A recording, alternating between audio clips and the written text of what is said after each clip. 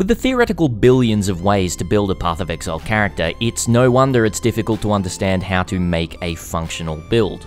However, I believe it can be broken down into bite-sized chunks. It's time to finally explore, from the ground up, build-making basics.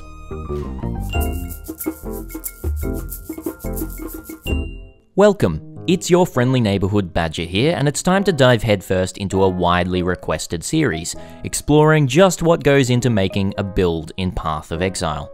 Now, I'm not going to dress it up, build making in Path of Exile is hard. Hell, I even get it wrong all the time. We've just been oh my goodness. This build is too squishy. But today, we'll be starting from what is, initially, the most overwhelming part of Path of Exile, the passive skill tree. You gained a skill point when you leveled up. Press P to use your skill point. Okay. Oh, sweet Jesus. Opening up this behemoth of customization still leaves me gobsmacked at the possibilities. It's no easy task deciphering the spiderweb of information, but with a little help from Professor Badger, we might just be able to. Just before we start though, if you don't already know what Path of Building is, download it right now. It's a community-driven build planner for Path of Exile, and the link is in the description below. I'll be utilizing it throughout the series, and you should be too if you want to up your build-making game. Now, the tree itself is all-encompassing in terms of build-making, but we won't be diving into every single specific, like different damage types, defense types, cluster duels, etc. Those topics will be discussed in future episodes, but we will be looking at how to understand, navigate, and perfect your skill tree for any build you are making. This episode is intended to be pretty basic, but I'm sure everyone watching will learn at least something, so stick through. The skill tree is broken up into 7 separate starting positions, all corresponding to an individual class. Starting from the middle and then going clockwise, we have Scion, Witch, Shadow, Ranger, Duelist, Marauder, and Templar. Not only this, but there are also distinct areas on the tree for basic attribute types.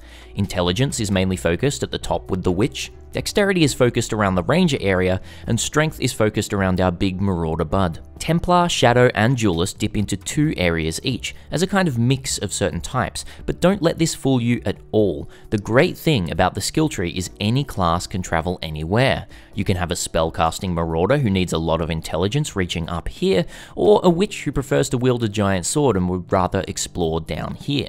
Each class can branch out from 2 starting positions. Well, except the Scion, they get a whopping 6 choices. So what is stopping you from playing any class with any type of build?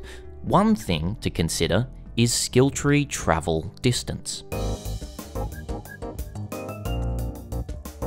On building a character, one of the first things to consider is what type of build you want to play and the ascendancy you want to play it with. Some things are very straightforward, like an axe-wielding champion or a fireball-slinging elementalist, but that doesn't stop you from branching out and traveling across the tree to make your build come true. Just be aware this comes at a cost of travel. Subsequently, the best way to treat the skill tree is like a journey to the supermarket. You best go in with a plan of what you want, otherwise you'll be wandering back and forth between the aisles picking up anything that grabs your fancy. Each of these notables you see with the golden borders are the items from the shelves, and the small nodes between them are the steps it takes to move between the aisles. You don't really want to be traveling from the frozen food section to the deli and then back to get a pack of sweets from the confectionery aisle. Maximizing your value while walking through is what turns an average passive tree into a great one. Let's take an example here. Say you are a Marauder who is life-based and uses a shield and an axe, uses war cries, and wants to take the node Resolute Technique, meaning that you cannot deal critical hits, but you can never miss. In Path of Building, selecting this node from the starting point gives you the quickest way through the tree possible, and thus leaving you with something like this. Sometimes this is quite accurate. However, is there a much more efficient way to get there? Definitely.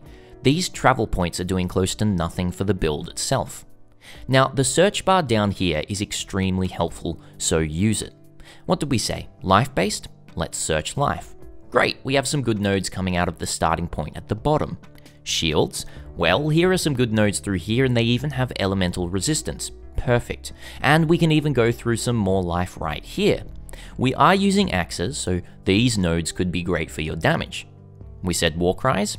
These nodes look great, thus leaving us very close to Resolute Technique itself.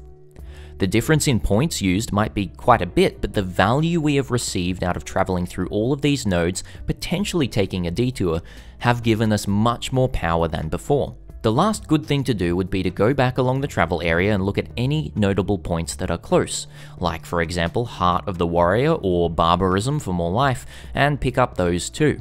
And remember, keep using the search bar, it is the best thing you can utilize. Scattered throughout the passive skill tree are jewel sockets. These seemingly empty nodes can hold some of the greatest power in the game if utilized correctly. There are multiple types of jewels that can fit here, craftable magic and rare jewels, unique jewels, and abyss jewels as well. In a future jewel episode I will dive deep into these, but it's important to note that these sockets are very much worth picking up if they are only a couple of points away. Some great stats on jewels you may find in the wild are increased life or energy shield depending on what type of build you're playing, attack or cast speed, elemental resistances, and a lot more. Keystones are the powerhouse passive skill points in the Path of Exile world. Think of them as providing immense power at the cost of some sort of drawback. Almost all keystones on the tree, the big ones here, provide a big upside as well as a downside. One of the awesome things about Path of Exile is trying to figure out how to maximize a keystone upside and minimize the downside. Take this very popular keystone, Acrobatics. Acrobatics gives you a big percentage chance to dodge attack hits, yet gives large penalties to armor, energy shield, and block chance. Taking this on a build that might be a hybrid evasion and armor, or has a decent amount of block, might not be the best idea, but deciding to completely stack into evasion and dodge means that there's no downside in taking this node. As a little exercise, scour the tree and see if you can figure out how to maximize upsides and minimize downsides on some keystones. Often, keystones are build enabling, especially something like Chaos Inoculation.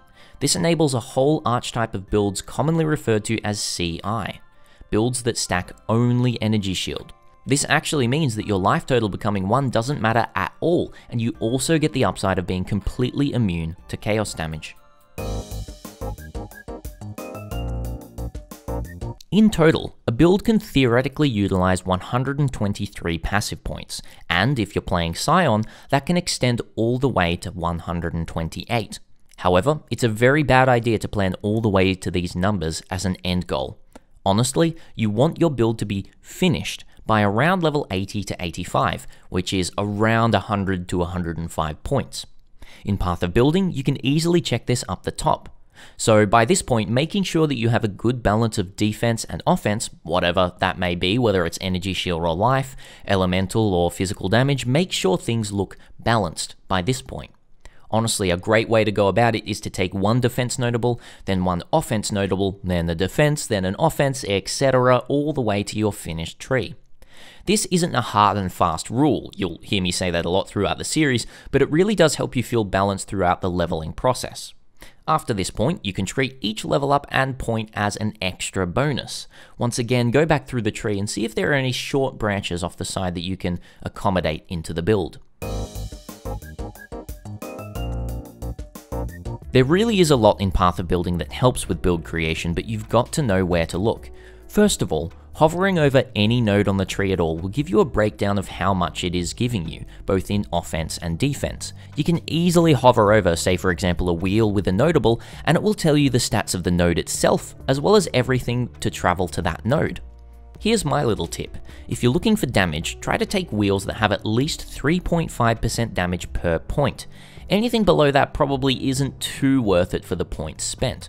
Once again, this is not a hard and fast rule. You can also use this tick box down here, Show Node Power, to get an indication of some nodes you might want to try to go for. Beware, however, that the build creation is not all just about numbers. Don't use this as a defining factor for every choice you make about your build. You can also swap what the node power shows with the drop-down box here. It defaults to a balance of offense and defense, but definitely take a browse through. There's a ton to explore, for example, damage over time, and some others. Lastly, making different trees and saving them via the drop-down here is a great way of comparing different ideas or setups for builds. You can flick back and forth between the trees to see changes in DPS, defenses, and many other things. Utilize this if you're unsure what pathing might be the better option. There are some passive skill tree jewels in the game that can augment your experience navigating the passive skill tree. Some of these can get expensive if you're playing in a trade league, or relatively rare if you're in solo self-found, but regardless, it is worth exploring a couple of the most influential ones to finish off this video. Let's start with Thread of Hope. This jewel is a Cirrus exclusive drop, one of the endgame bosses in Path of Exile, and augments your tree by providing a ring of allocatable nodes outside that of which you could usually allocate. Ergo, you can pick specific points without having to travel to them. The jewel itself sockets into any of these empty jewel sockets in the tree, granting the ability to select certain passives. The jewel itself comes in many variations from a small ring to a very large ring. It does come with a downside as well, giving you a negative value to your elemental resistances ranging from -10 to -20%. There are some very amazing places this jewel can be used for so many different builds. You can very easily go into Path of Building yourself, create a jewel in the gear section, select any of the variations from the dropdown, and put it in jewel sockets to see what you come up with. My favorite is this one right here for physical trap builds. A reminder, this jewel can be re-rolled with Divine Orbs to change both the role of the elemental resistances and the type of ring itself. Next, we have Intuitive Leap. It functions similarly to Thread of Hope, but just creates a very small circle near the jewel socket itself in which you can allocate any passive skill point without it needing to be connected to the rest of your tree. This is great in any slot near charges if your build takes them, but it does also have many uses. Here's a popular one to pick up an amazing reduced reservation node, Charisma. There are some other great jewels like Timeless Jewels, Unnatural Instinct, and much more, but I'll cover these in future videos. Otherwise, we're going to be here all day. Once again, this video has been an introduction to my Build Making Basics series, and though quite elementary, it serves as a base for the videos to come. Let me know what you'd like to see next out of the series in the comments below, and remember, hit that sub button and make sure notifications are turned on to be notified of all the future episodes coming on their way. I hope you learned a small something, and I'll see you next time. Badger, out.